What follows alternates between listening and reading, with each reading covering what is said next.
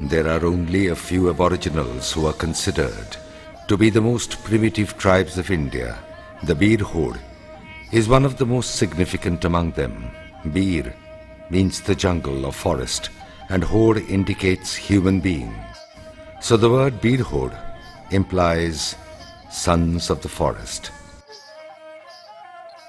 Dalton's Descriptive Ethnology of Bengal, written and published in 1856, mentions the name of this community perhaps for the first time.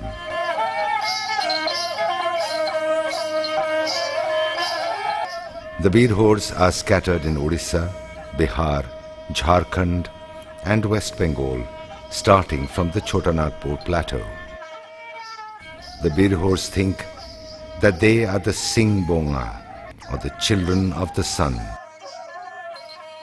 Legend has it that once upon a time, 7 brothers came to our land from Khairagod in the Kaimur hills. 4 of them went east, and the rest of the 3 stayed at Ramgarh. When these 3 brothers were going to fight a battle with the local king, the turban of the youngest one stuck to a long branch of a tree. Considering it to be an ominous sign, he abstained himself from battle. The other 2 went on to fight. The third one was left behind.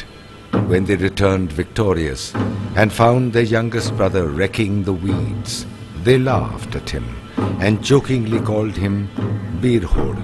Humiliated, the youngest brother cut off relations from the elder ones and welcomed the jungle life. Thus the Bir Horde community came into existence. The 2 elder brothers went on to ascend the throne of Ramgarh. The Bir Hordes are categorized into 2 groups. The first one is Uthlu or Bhulia, who wander about like nomads. The second one, Jaghi or Thanira, are the ones who have settled permanently. The language the Bir Hordes use belongs to the Mundari branch of the Austro-Asian language, so the influence of Mundari and the Santali language can be observed in their dialect. Nowadays, they feel quite at home to speak Bengali and Hindi as a result of their acculturation from interactions with the neighboring Bengali and Bihari Hindu community. Generally, they live on the slope of a mountain or near the forest. They live in small leaf-made huts known as Kumba or Kumbh. The Kumbha has a single door but no windows. The rooms are not all congested with furniture or other household things. The area inhabited by them is known as Tanda. In each Tanda, there is a Bonga or a place for God.